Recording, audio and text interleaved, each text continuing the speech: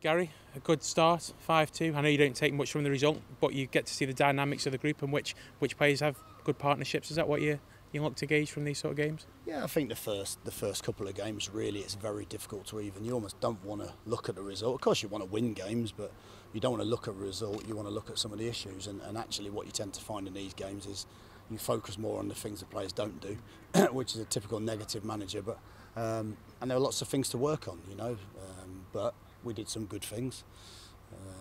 It's an element of fitness as well. The players are all running afterwards. The players are all doing strength and conditioning this afternoon, so it's just part of the training session.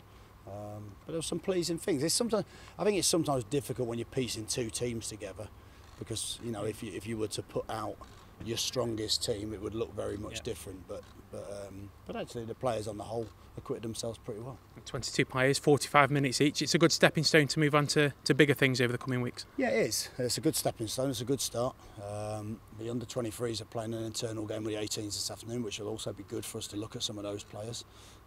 And then we'll move forward Saturday a little bit further. But I always take the first couple of games to 45 minutes for each of the players. More really about fitness, less about the result.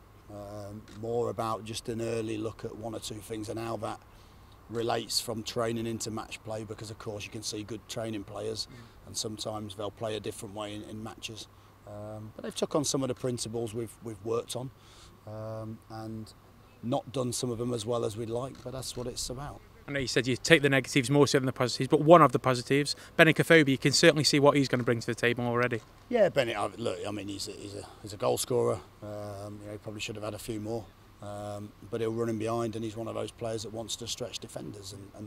And you had two very different type of striking options there, I think, with Sido and Crouchy. Sido, very clever in the pockets, and Crouchy scores his goal in that position just behind the centre half on the angle. So we've got different types of players, and that's what you want. You want different options, but certainly we know what a top player Bennick is, and he's blaming the pitch. He thinks the pitch was a bit dry, or he reckons he'd have probably scored 2 or 3. Walks on Saturday, then off to Germany for a week.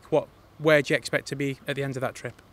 I expect to be just a little bit further on than where we are now. Again, I've had pre-seasons where you've won every game, started the season really badly. I've had pre-seasons where you've hardly won a game and everyone's doom and gloom, and then we start the season unbeaten. So I don't read too much into it. It's more around assessing the group a little bit more and a little bit more critically. It's about, can we add some players to that group to strengthen it even more? And you can see even in those games where we're a little bit short of options or of the type of player we'd like. But again, it's I'd expect us to be a little bit fitter, a little bit sharper. I think the first 2 games is difficult because you're always training, you're always doing double sessions, you're always doing a lot of physical work. You could save the players a little bit and get a better performance, but you might not get a longer term base of fitness. So, but we look forward to Saturday. It'll be a different test. I'm sure Walsall will move the ball really well, and it'll be a more difficult test again. But that's what we want.